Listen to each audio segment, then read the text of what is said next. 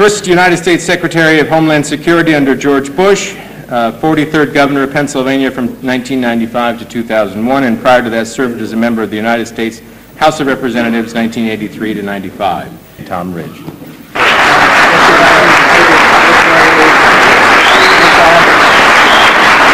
Thank you very, very much.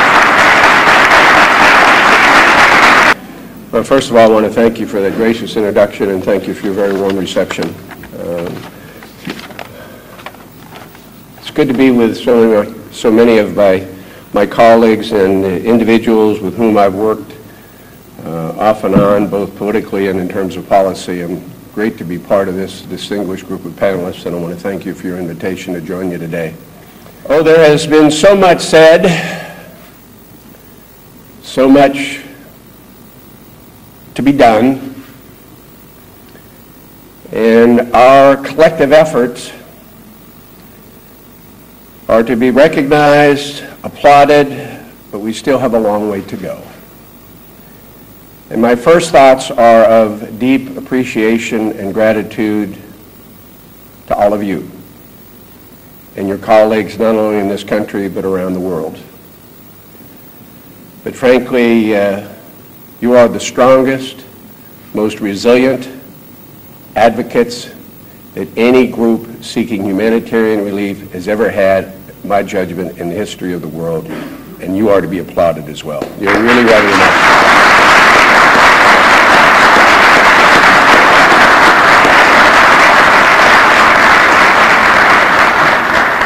This has become very, very personal to, well, I'll speak for myself, but I dare say to all of us.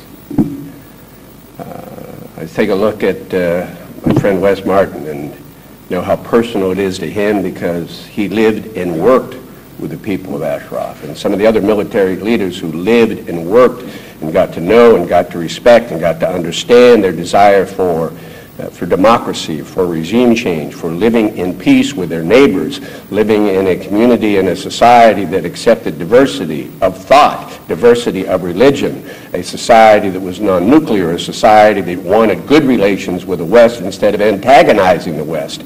So, and all of us, I think, have seen from one time or another and spent some time with family members. I mean, I got to tell you, every time I've been privileged to interact with family members, it's painful for them when they show me the pictures of people who have been murdered and assassinated by the mullahs. And we know that story. Since 1979, over 120,000. And the estimates are 80 or 90% were members of the MEK.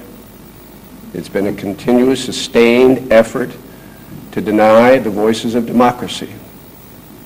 Gone well over almost over 30 years. Looking some reading, I noted President Obama once said, quote, "Let there be no doubt, America is determined to prevent Iran from getting nuclear weapons," close quote. Well, the conversations don't appear to be taking us to that resolve or to that resolution. And at one point in time, I think we said, we don't even want you to have nuclear power. Well, they got nuclear power now, that's for sure. And no heavy water reactors, and they got those, and the next step, I guess, will be nuclear weapons. So the only answer is regime change. And at the heart of this effort, and we all believe that, is to recognize the democratic opposition. We know what we're talking about. It's the MEK. I mean, this is the extent, if I were I'm preaching to men and women and sharing a vision and a hope and an aspiration that you have in your hearts and your heads for the longest time, and we're just here to reinforce it. But the fact of the matter is, we know that in order to move the men and women from Ashraf to Liberty and to resettlement with loved ones, there's going to have to be a delisting. We also know that as much as we would like that to happen, that fate, that decision is in the hands of the Secretary of State. And we know there have been judicial hearings, and who knows what that outcome will be. But there are a couple of things that need to be done even before that, hopefully that outcome when they're finally delisted.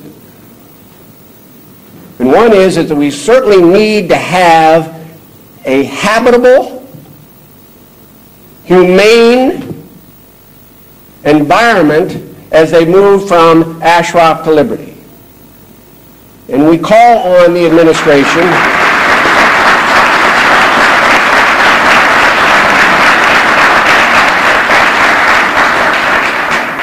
and again, many of us have been involved in correspondence, phone calls, but the plea is simple.